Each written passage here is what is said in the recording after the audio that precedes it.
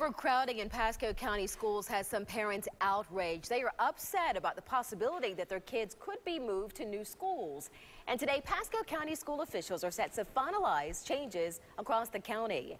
ABC Action News reporter Adam Weiner is live this morning in Pasco County ahead of a big meeting. Adam, what are families saying about the proposed changes?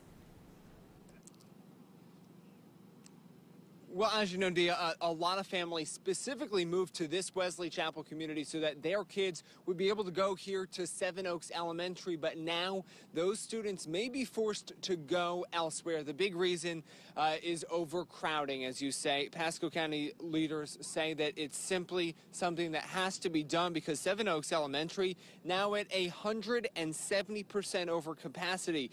Now, that's why many students who go here to Seven Oaks Elementary might by next year be going to Denham Oaks Elementary in Lutz, which is actually under capacity.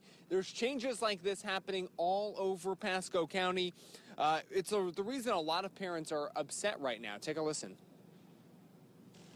We chose to come here a year ago and put our roots down and plan to stay. And I want my kids to be interacting outside of school with the same kids they're interacting with inside of school.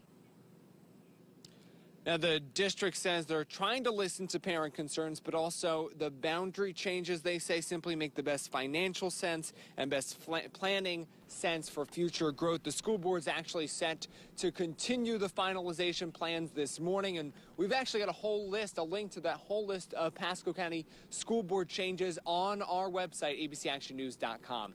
For now, live in Pasco County, Adam Weiner, back to you.